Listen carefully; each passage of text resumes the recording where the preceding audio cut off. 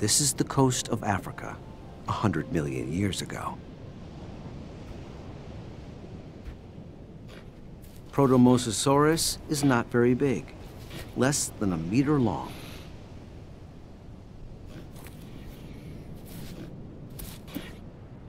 It's living on land, not in the water.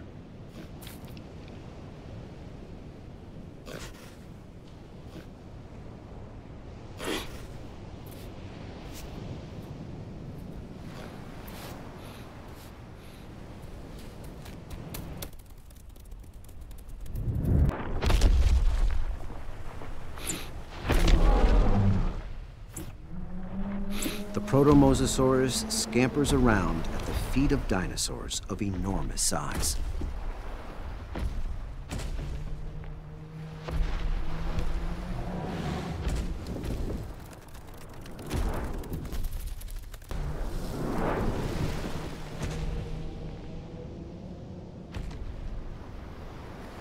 It spots prey. The ancient reptile gulps it down.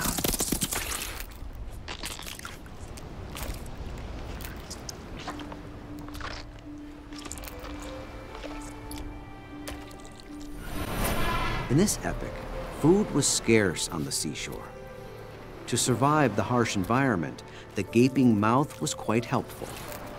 The scrawny Mosasaurus ancestor could quickly gobble up any prey it could find. A large predator, Abelisaurus, approaches.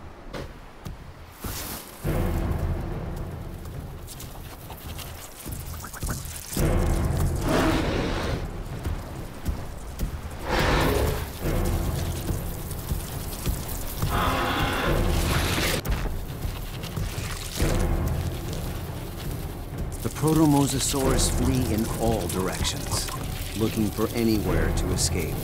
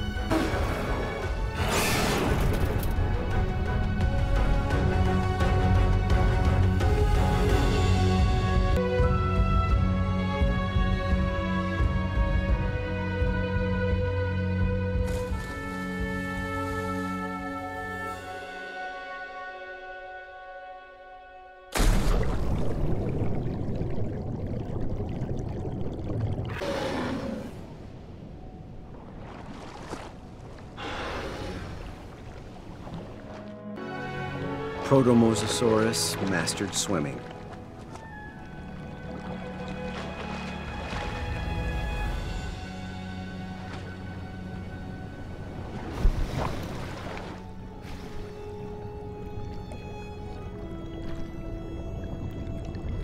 In the ancient ocean, fish are abundant.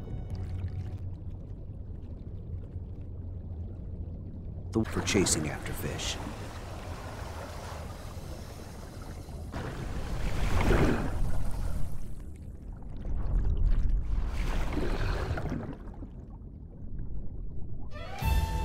The gaping mouth first evolved on land to aid survival in a food-scarce environment. But by chance, it proved to be a mighty weapon in the sea.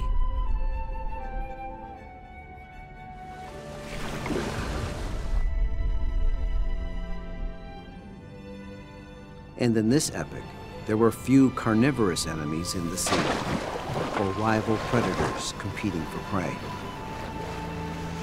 This environment ensured Protomosasaurus's survival. Not far away, the Protomosasaurus is also at the shoreline.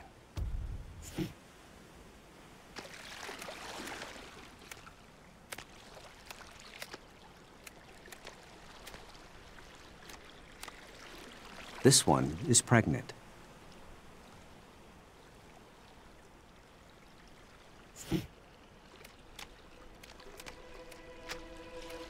Protomosasaurus has acquired the ability to grow young within its body.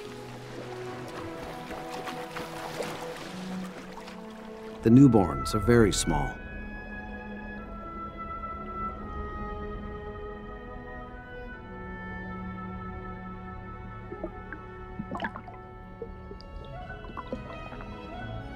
Delivered underwater, they immediately head to the surface to take their first breaths.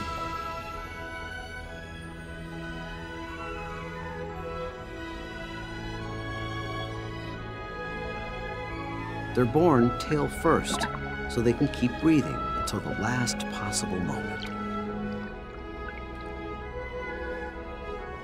The trait of live birth must have dramatically increased the survival rate of young.